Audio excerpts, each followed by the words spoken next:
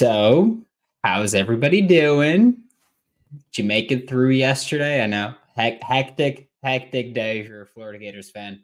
We'll talk about some of it, at least here on Locked On Gators. You are Locked On Gators, your daily podcast on the Florida Gators. Part of the Locked On Podcast Network, your team every day.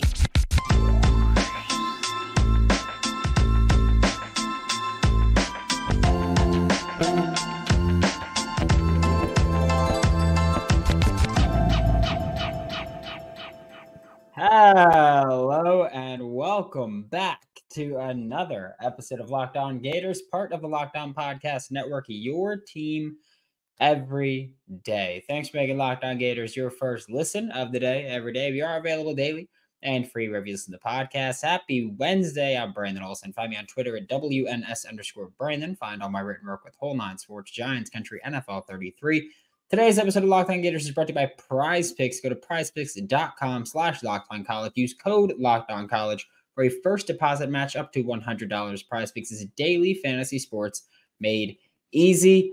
Also, check out the subtext if you have not yet. 2 weeks free, $5 a month after that. No commitment whatsoever. Link is in the description below if you want to be a Locked On Gators insider. But man, yesterday was a fun day because we spent, and I mean Gator Nation spent the entire day fretting and sweating about Trevor Etienne. Because of course yesterday, let's take it back even further than that. Early this season, there were people going, Trevor Etienne's gonna leave if he's not the starter. And that was a big justification for starting Trevor over Montrell. That wasn't what happened at all with the coaching staff, of course, but that was a big thing with Florida Gators fans was if you don't start Trevor Etienne, he's going to leave. Then yesterday let's go back a little bit. Last week, even I was told Trevor's staying. And then yesterday, we hear the rumors during the day. Nothing's official to this point, whether he will or won't enter the transfer portal, but it's important to acknowledge what we're talking about and why. Partially NIL, partially wanting to win. And I want to make this part clear. It's not about playing time because Trevor Etienne's actually in an ideal situation right now in terms of playing time, where he gets good bulk of the carries. He finished with 130 carries, and I think Montrell Johnson had 131 or 151. But it's also important to remember Trevor Etienne did not play in one of the games. He missed a game, and he got injured towards the end of the Florida State game. He missed time. Okay, so had Trevor been completely healthy, odds are they would have been neck and neck with carries. That's great for him because he gets enough carries to show what he can do to the NFL, but he also doesn't run the risk of being run into the ground by this offense. So there's that. I will also say that I do think it's funny, the coping that we see from a lot of Florida Gators fans where they go, well, if he wanted to be a feature back, he should get better at pass blocking. My brother in Christ, I've been trying to tell you guys for 2 seasons now, he is awful in pass protection. Been trying to tell you for 2 seasons. And at first it was, you're just nitpicking things. No, he's awful. But that's neither here nor there. I just wanted to point out that it's very funny. I've been talking about that for 2 seasons.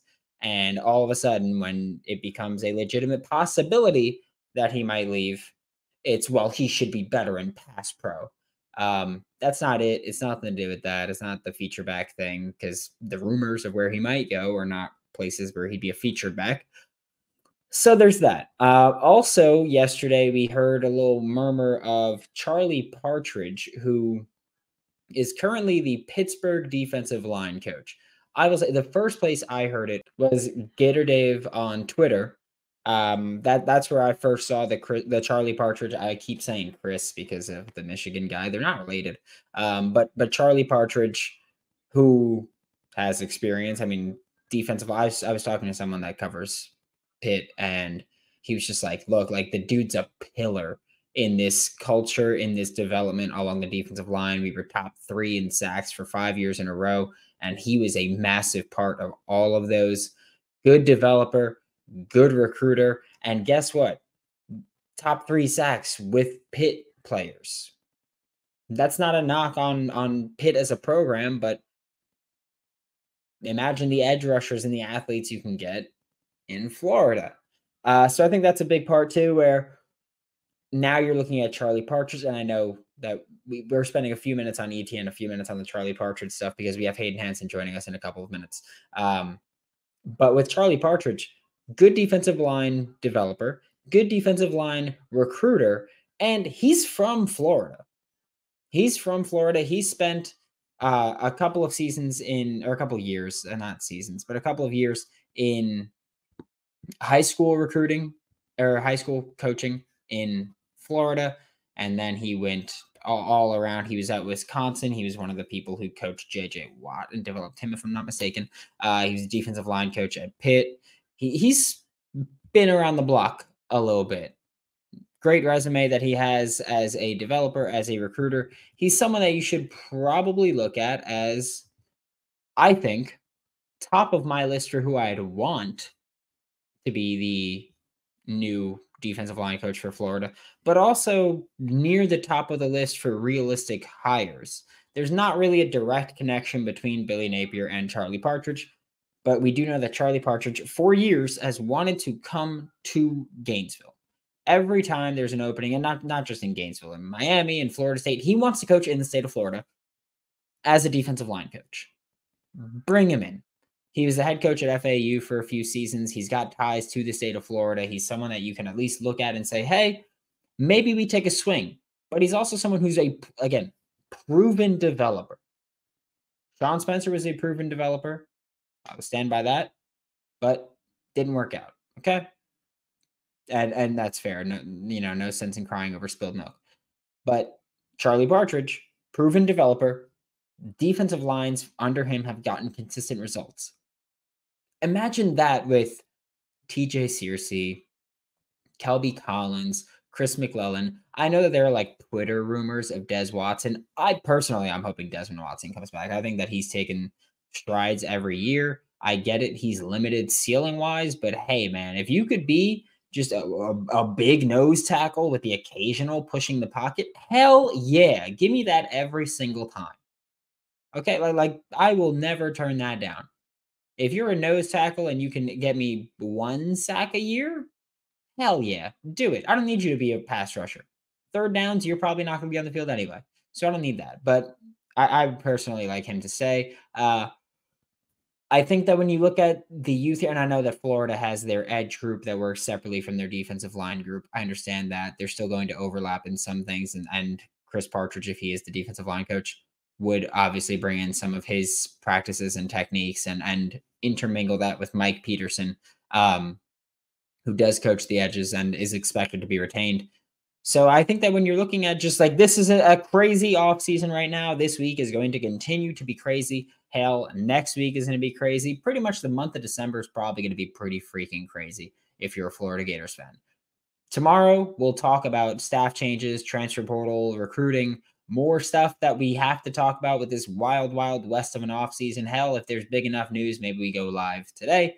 But now we are about to be joined by Hayden Hansen for the last time this season. Last time that we've got Hayden this season. We will have him most likely again next year. Big fan of his game. Love what he was able to do and love what he was able to develop to. Fantastic character as well. So I will say that before he even hops on and we have a bit of a conversation. Before Hayden joins us, let me tell you guys about Prize Picks, because Prize Picks has been the best way for me to make money playing daily fantasy sports this year. If you've got skills, you can turn $10 into $250 with a few easy taps. And it's important to remember this part, research, okay? It's simple and easy to play with quick withdrawals too, and it's what makes Prize Picks the #1 daily fantasy sports app.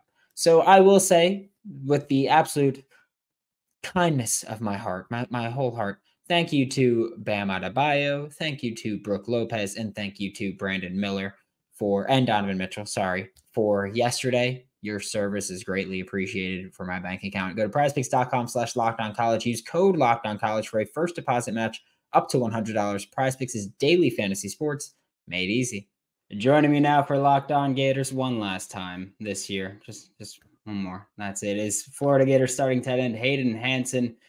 And I got to tell you, Hayden, I don't know how you guys physically handle playing in some of these games, because I was sitting on my couch and I thought my heart was going to explode watching that Florida State game. So I genuinely have no idea how you guys can stomach that, because I'm ready to puke and I'm sitting. It's insane to me. Yeah, you just really locked in on the game, You definitely feel the pressure a lot, But I mean, when it's your turn to, trying to change the tide of the game, you really don't think about that stuff. You just think about, how can I not mess this up, So but like when you're on the sideline, like watching a kick or watching the defense, you're like, okay, I understand what the fans talk about, because you can't control it. I can't screw this one up. I just have to watch, and that's just what I got to deal with there. But I mean, just going to that Florida State game, first off, how do you think Max handled his first week as a starter? Just like from practice through the game to locker room after. I don't know if he said anything there, but just how do you think Max kind of handled his first week with that amount of pressure? Yeah, I mean, I'm a Max Brown fan. I love that kid. Think about it. About 2 years straight, no start. Last game of the season against number 4 team in the nation. I mean, yeah, they had their backup quarterback, but we're not playing against their offense. They had Jared Verse. They just had very good players like that. And I feel like he held his own. I mean, obviously there could have been throws he made, but there could have been stuff we all could have done better. But I think for the most part, for his first ever start in the swamp, sold out, he had a lot of poise to him, He had that confidence. No one's perfect, But, he hit me with a pretty nice ball on that wheel route. I was kind of surprised. He threaded that needle right into my chest. I didn't have to reach for it or anything. So I think he definitely showed flashes, and I'll be keeping up with him for sure. Yeah, I wanted to ask you about that, because when that play was unfolding, like on the broadcast angle at least, I was so positive he was just taking the check down there. And then he just threw a laser. Just what happened on that play? And yet, like, the hell of a throw. Like that was a ballsy throw to make in that game. Yeah, so I knew I was gonna get that backer just because of the concept we had called, but I also knew that Ricky was in front of me, so I was like, maybe Max is gonna dump it to Ricky, why not? I wouldn't blame him. But once I ran that flat, I turned and I saw him turn after I already turned. I was like, oh, he's got to throw this. And we made eye contact for like that split second. It was like we were talking to each other. I was like, oh, you got to throw this, dude. And he threw it. I turned around. I thought I was going to score. I just feel about 200 pounds just dropping my ankles. And I was like, oh. So.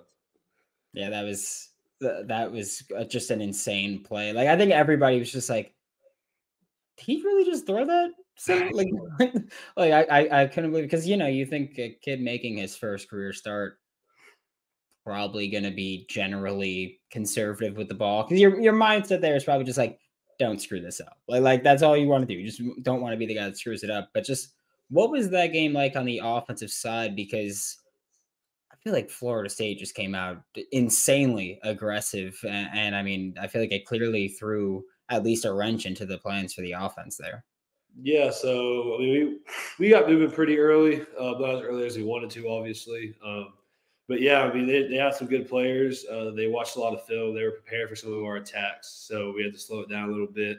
Obviously, the trick play was about 2 seconds away from being a huge play. They attacked that perfectly. At the end of the day, it just comes down to execution, and we didn't execute the best we could. We executed enough to make it a game, but we didn't execute enough to win the game.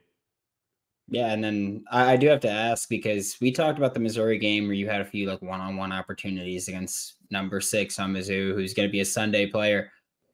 Last week, you had a few one-on-one opportunities against Jared Verse, who not just Sunday player, like he's probably going to be a first-round pick. So just what was that like? Because that dude's a wrecking ball. Yeah, just different, man. He's every category he's just a little better than everyone we played this year. There was one play, I think it was 3rd and 7, where he tackled Trevor in the backfield. That play we ran a lot, that pin and pull where the tackle pulls and I pin. I didn't lay a hand on him. Like I knew he knew the play too, because I screwed it in. He looked at me. I was like, oh, I couldn't move a little closer because I didn't know when Max was snapping it, so I just had to sit there. I was like, I just have to throw myself at him and hope I can get something on him, And he just went straight past Damian right when he pulled. I had no chance. I mean, it's just things like that. He's a professional. He attacks it like that. He watched the film. He knew it was coming. Just a good player. It came down to plays like that in the game where we kind of just stalled out on offense. Yeah, I'm not going to pretend Jared Verse he's a monster. There's just no other way to talk about it. I mean, during that game too, first off, he did the Gator chomp while they were losing, and I was just like, that's bold to do. That's really bold to do while you're losing. And secondly, there was one play. It was after he pushed Damian into Max Brown.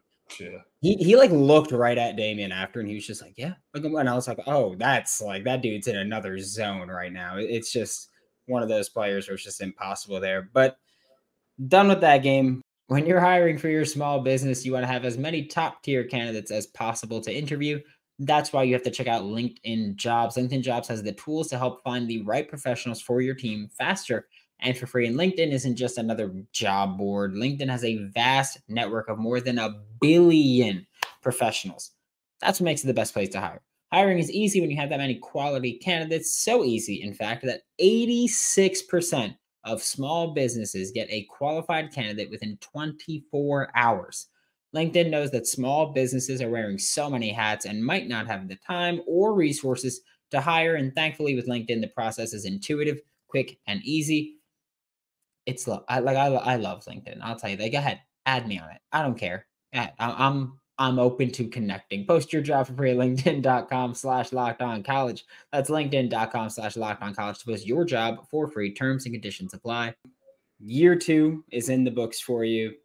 What was your favorite game, favorite moment from that time? Because last year I asked that, but of course it was you're retching it, and now you're actually out there every single week. So just what was your favorite game, favorite moment from this season? Yeah, so I mean, obviously I have to go with Kentucky. The touchdown was my favorite moment, but I'd say overall favorite game was Tennessee. I feel like that was one of our most complete games. I guess the Tennessee team that's been rolling ever since they lost to us. I just feel like if we would have played more like that against the better teams on our schedule, we would have had some more wins. But I just feel like that game right there showed our potential this year, and just that was what we could have been. And we just got to go back to the drawing board and figure out how to play like that every week. But that Tennessee game was enjoyable, man.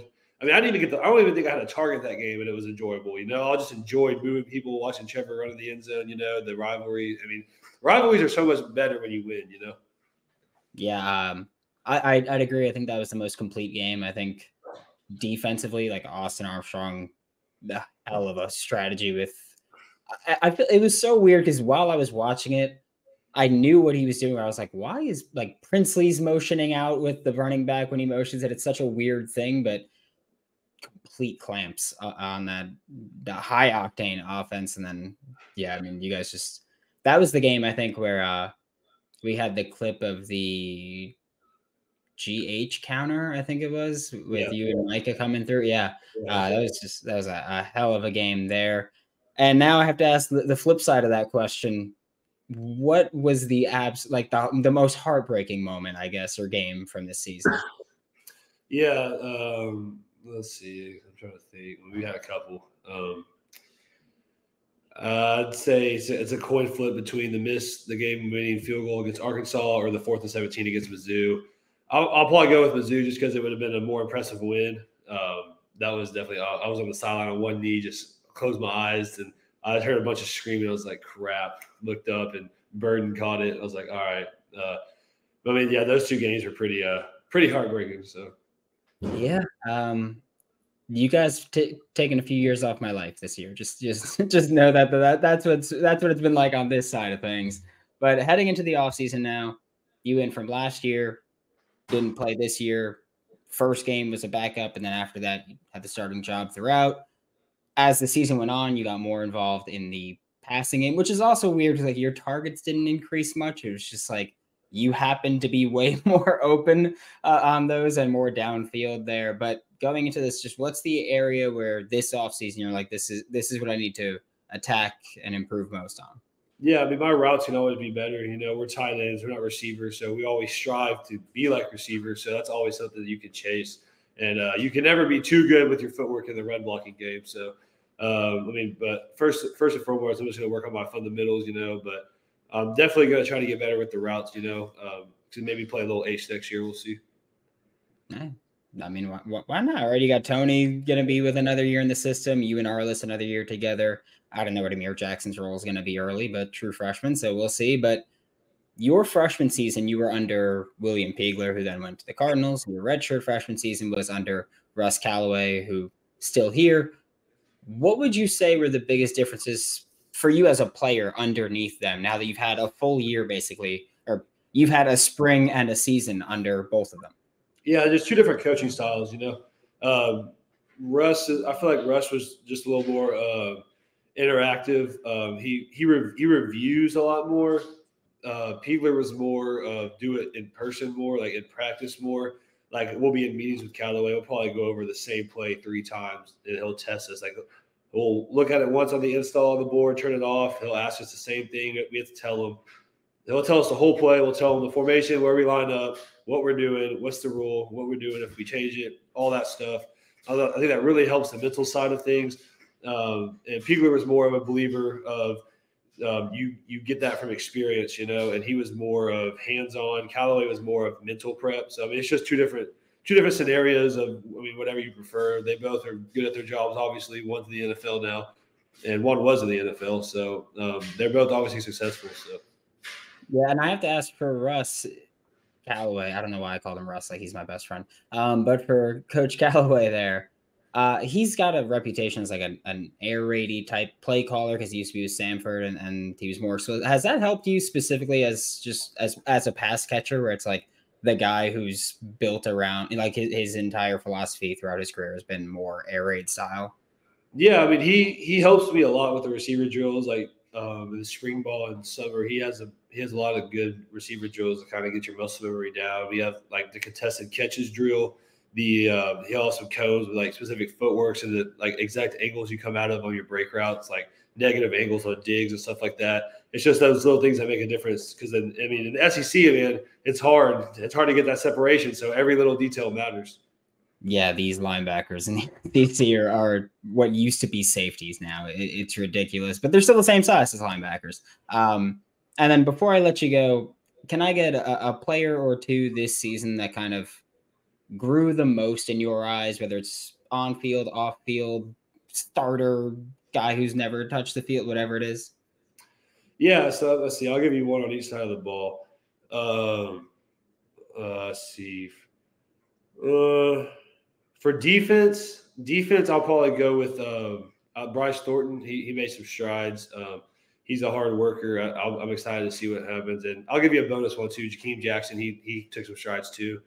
On offense, it's hard because we had a lot of guys kind of take a stride, especially early on. I'll give you the obvious answer, the boring answer, but Trey Wilson, that dude's gonna be special. Dude has like no ACLs whatsoever. You can just stop on demand. And Jake Slaughter too. Jake Slaughter really embraced the role. That's hard to do when you're a backup and you're not going to play until Kingsley graduates, and all of a sudden he's in and out, hurt. He's trying not to ruin his future. It's hard to stay ready that whole time. And when you get that chance, he was solid for us all year. Yeah, I think that what Jake Slaughter did this year was just insane. Considering there was like the expectation was always Kingsley's going to start every single game. He's going to be the guy. Then he got hurt a week before Utah, and Jake was constantly in and out of the lineup. But I think that's also a difficult part where it's like you never really know if it's going to be you or Kingsley at that point. But yeah, thank you so much, Hayden, for another year of this. We'll be in touch, that. But catch Hayden next year every Saturday for your Florida Gators and for Locked On Gators.